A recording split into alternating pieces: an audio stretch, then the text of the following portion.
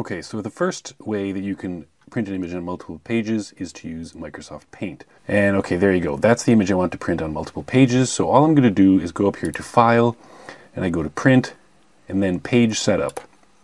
And you'll see here there's this gray square with an X through it. That shows that the image of the handsome doggy here is going to be printed on a single piece of paper.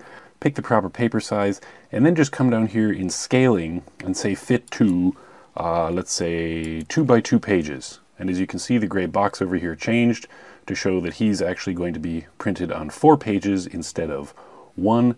You click OK, and then you come back up to File, Print, and you pick your color printer, and you click Print, and you're off and running.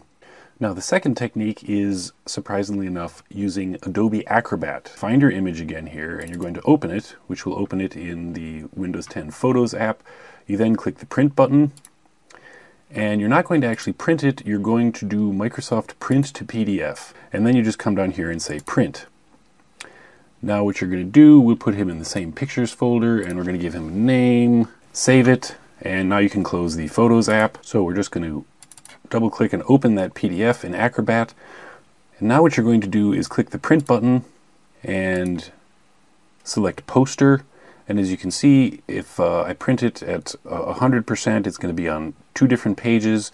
So you just play with the scale here. Let's say 170, because I want 4 pages.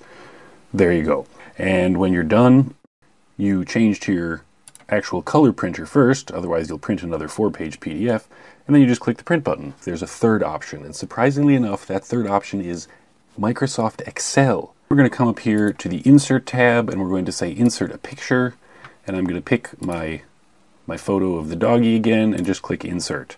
Now you're going to click File, Print. Let's select our color printer. We want to select the proper paper size. If I could change it to landscape orientation, okay, that's better, but it's only on 1 page. So what you want to do here is click Page Setup and just use the zoom here.